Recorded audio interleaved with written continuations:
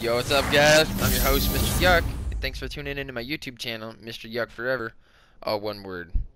So here we are at Alliance Battles Part 2, and the unfortunate thing is that when I was saving my fourth clip against Super Colleague, I got a blue screen right after the attack, so I was not able to save that, unfortunately. So we're going to start off here with the sixth attack. You've seen 4 of them. I think that's the only one, if I'm not mistaken, that I wasn't able to save. So on this one, we're against, is it Hey Blinken? Hey Blinken, I guess. So running the same setup. Grunts, Commandos, Sergeant, Medics, Riots, Machine Gunners. And so this is pretty much what I'm using all the way up until current. The actual date of right now is March 11th. And I'm not sure if this is still the first day or second day that Alliance came out, but look at those giant ass pumpkin heads. Oh my goodness. So so like I said, if you haven't checked out part 1, make sure you go check that out. On a side note, if you do like my videos, make sure you leave that like and drop a comment on my video as well. That'd be greatly appreciated. And if you hit me up on Twitter, if you follow me on Twitter, that is going to be the easiest way to get new details on what I'm up to in Guns Up, if I'm coming out with any new videos or anything like that. I pretty much post on Twitter first, even though I don't got a lot of followers on there. I post all my shit on Twitter first, and then post stuff on the forums, and then I post my videos on YouTube. So if you want to get the earliest access to what the hell that I'm up to, please go follow me on Twitter. It'd be greatly appreciated. I mean, super awesome. And it's just Twitter at Mr_Yuck_. So so most of the bombs are out of the way. I'm deciding to queue up already. And a lot of times, you know, I can't wait for specials. You know, no real danger to my truck. But you know, I necessarily don't always like just waiting for specials, you know, and having all of his units queue up in the back of his base. Sometimes I like to just go right in on a super aggressive approach. Sometimes I like doing it on the first HQ squad, you know, but there's a couple barrels I needed to pop and shit. So we burn our rally flag, looking good. Got a couple focus fires, got 3 decoys. We're gonna use our first one right here.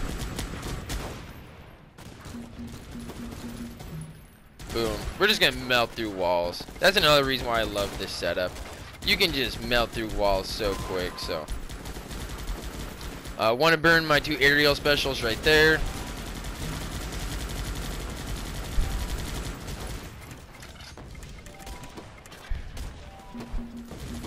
Stuff's looking real sexy. I get a tear gas out of that as well.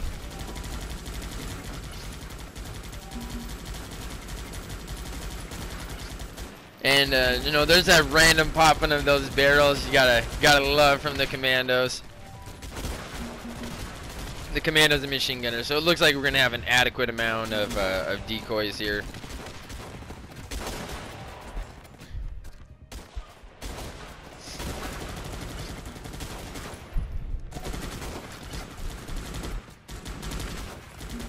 And no iron lungs. Gotta love it. Gotta love it. I was trying to hold off on my focus fire right here, just for the first little engagement. Sometimes I use focus fires like really early.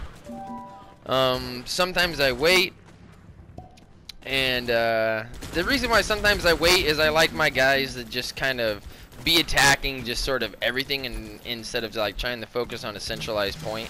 And that's kind of what I wanted to do right there. I just wanted all of my troops to push up, you know, kind of thin out his front lines of his defense right there without focus fire in the back like I do sometimes. So not a real difficult base. Not a lot of trouble with it. Lost 3 veterans. It was you know, not too difficult, to be honest. And with the focus fire right there, that first initial one, yo, that really helped me cut through that choke point that I wanted. You know, I wanted to go down right there, and so managing to get through like all those walls, that's exactly what I wanted to do. So, I'd give the base difficulty maybe like a 3 or 4. You know, didn't really suffer any sort of like major threat or anything where I was like, oh man, this is like a 50-50 battle where it could go either way. So I felt really confident in the outcome of that, and in queuing up and not having to wait for more specials. So Ardor Destomago, I guess is your name. I don't know, I'm bad with pronouncing people's names, so I'll probably butcher a bunch throughout all of season 1. So, I'm sorry if you watch my video and you're like, yo, that's me. You don't even know how to say my name. It's like, dude, my bad, bro. My bad. So, like always, man, you gotta grunt spam it up in the beginning. Of course, you all do that. You all know what's going on here in the beginning. And, you know, that's just one other thing. While I've been trying to really use like an aggressive approach as well, is while I'm putting out those videos, you know, I don't want a lot of videos where like I'm grunt spamming for like 5-6 minutes, and it's like damn, like these videos are pretty boring, bro. Like you're hardly doing anything besides grunt spamming to earn the specials and then finally get these guys. So this base seems eerily familiar to a base that I've seen before. It's kind of interesting. He's got bombardiers and snipers shooting through the crack in the rock. Sniper tower up north.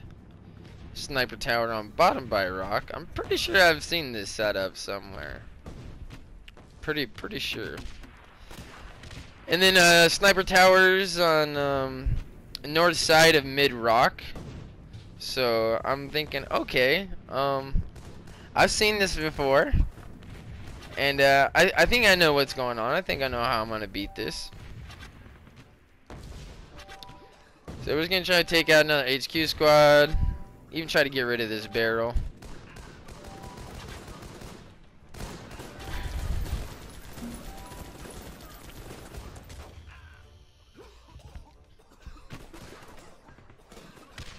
And right there is where I realized, hey, that sniper tower is going to be able to hit my truck. It is going to be able to. So I don't want to take too much damage from that, because I know that these other couple sniper towers might be able to get me as well.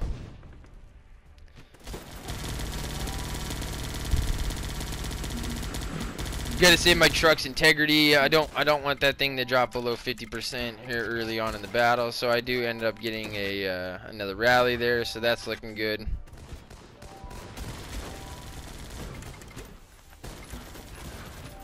I can't even remember why I had a chemist. I don't even remember. I just decided to keep one just for shits and giggles. So I'm thinking, should I leave the bombardiers? I want to try to leave those bombardiers at the beginning. I think my troops are going to be able to see them through the crack in the rock. They're up pretty close. Let's try to go ahead and get the snipers in the back that are triple chevron. It does distract the bombardier. My commandos are able to see through the crack in the rock. And already right there, that's a nice clean sweep of his front line stuff, man. I mean, looking real solid. On this, instead of rallying my troops back, I'm going to try to rally all the troops I just summoned out of my truck forward.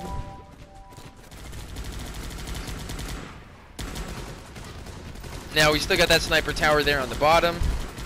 So I got to make sure it's a clean sweep of the base. Because reinforcing my units is not going to happen. But he doesn't really have anything back in his back layer. Everything's just centralized in his second layer.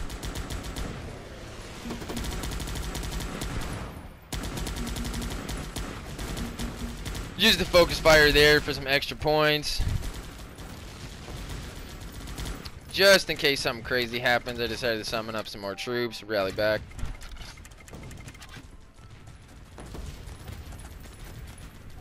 And yeah, this is still like before patch 2.32 came out, so it's like my truck's shooting at tank traps and shit right now.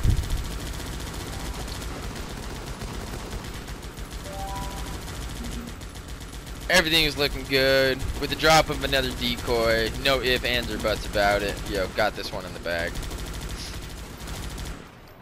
Got plenty of triple chevrons still up.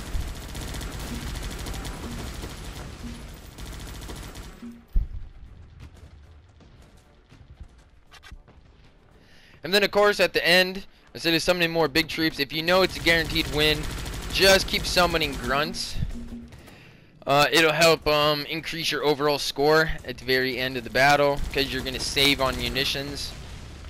So you know, having a higher munition count at the very end of your battle is going to help earn some additional points right there.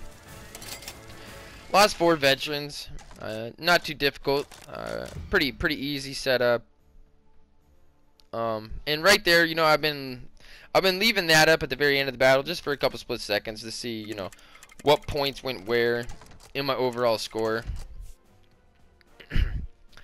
And so not too difficult, like I said. Probably give it a I'd probably give it a 3, just because it was a good initial first choke point. But his guys were too close to the gap in the rock, and some of his troops could see some of the other ones. So just kind of slaughtered it right there. And with a couple decoys, I mean, you could just totally devastate that first engagement. So our next guy is V Can Cyan. And the other thing on the last base was his last layer was just really soft. So if you got past the first layer, it's pretty much over. It was a hard front 2-layered base is kind of what I like to call it. You know, there's typically like 5 different types of bases in my opinion. You got single layer, walk around, single layer, 2 layers, 3 layers, and then full bases. But to get back to this base real quick before we jump into that, I already know things are going to go good in this base. I mean, his veterans are walking forward, so I know I don't have to deal with any veterans later on in this base, so that's always good to know. But he had like a 2-layer base, like I was saying, heavy on the first layer, probably like, you know, 85, like 90% on first layer, and his second layer is really weak. So once you get done with the first layer, bro, there's nothing gonna stop me in that second layer. If you can get past that, there's nothing there. So we got commandos, we got barrels on the inside on the path, and if you don't know, that's pretty much just a grunt spam to get rid of that. There's my truck firing at random tank traps. So we're just gonna keep grunt spamming it up. And it's kind of hard to stop a grunt spam from like popping a bunch of your barrels.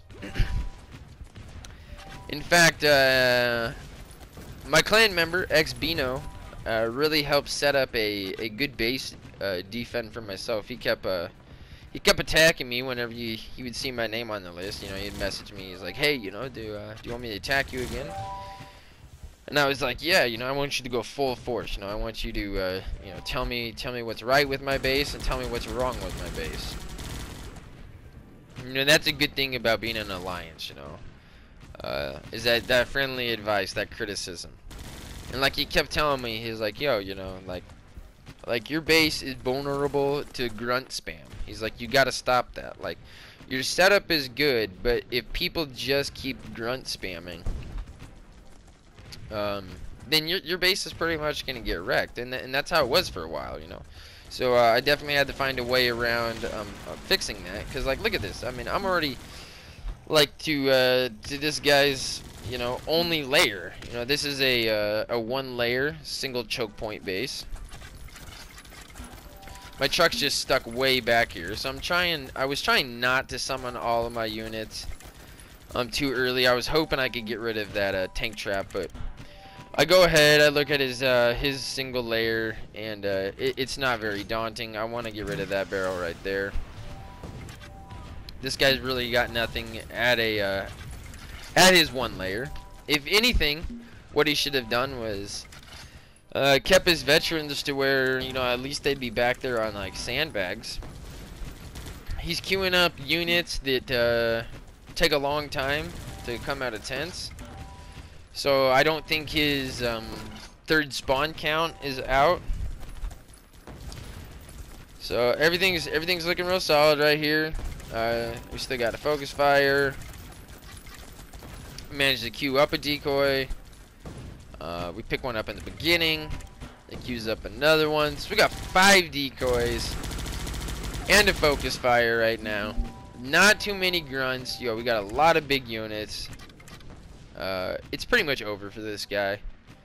So you can see, yeah, he's got a couple Rocketeers, Bombardiers, obviously, you know, triple vets.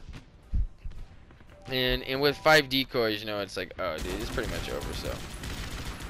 Let's go ahead and get rid of the first sandbag that's going to engage in our troops first. Then we'll get rid of these guys. The northern bombardiers can see those guys. One more decoy on those dudes. And now for the most part, we should just be able to have free reign on wiping this guy's base. My troops are nicely bunched up. Nothing to stop them. Still got 2 decoys. Not even worried about really deploying them. I'm just looking for like some extra points, to be honest. So let's blow through a couple extra walls. Right there, typically I would have just targeted the mortar. I'm not sure why I didn't. You know, throwing out a random decoy just because I can. Unfortunately, I'm gonna have to give this guy a 1-star difficulty. Pretty easy, man. Pretty easy for my setup. Blow right through it. So if you guys like the video, please leave a thumbs up. Leave a comment below if you want to. And hopefully you guys enjoyed the video. And there's plenty more to come. Got some good battles coming up soon. And until next time, catch you guys later.